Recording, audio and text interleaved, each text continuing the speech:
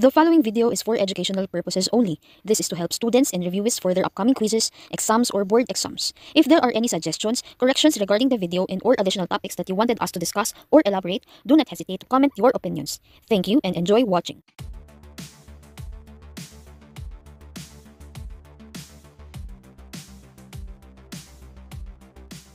Girder.